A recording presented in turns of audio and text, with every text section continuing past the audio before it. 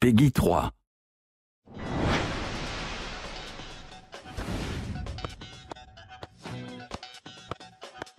Hey guys, my name's Kancho. I'm an animator on the FIFA 12 dev team, and I'm going to tell you about the new skill moves in FIFA 12.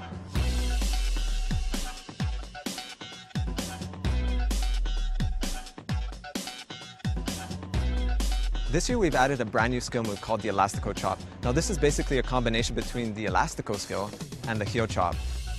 The best place to do this is when you're running down the wing in a one-on-one situation and you fake to the outside, but you actually chop with your heel to the inside, and if you time it just right, you'll get by your defender and you'll be through on net. Another new skill this year is the scoop turn. Now we've had this skill in the game in previous years, but this time around we've added multiple new animations so that you can exit in any direction that you want, and it's a lot more effective.